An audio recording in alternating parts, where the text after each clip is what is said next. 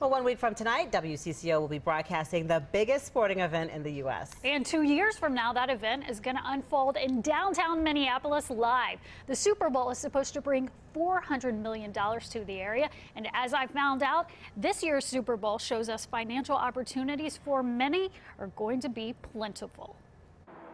The season will change 8 times before that one day comes. So already, the landscape is changing. The new stadium, the beautiful downtown view. Agent Luke Kleckner showed us this Mill City condo with a lot to look at. Right now in a condo that rents for $7,000 a month, it's quite possible something like this might rent for over $7,000 a night for the Super Bowl. After all, look what people are renting their places out for in San Francisco this week.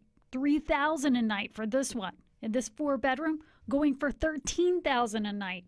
Kleckner says several clients have bought in this building in Minneapolis just for the big game rental opportunities.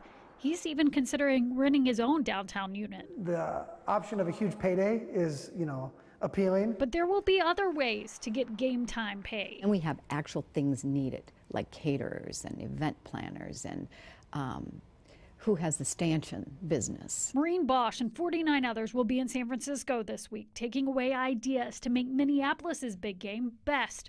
They're meeting with rideshare execs at Lyft, who along with Uber will need lots of drivers. As well as the taxis and the limo services and the bus companies.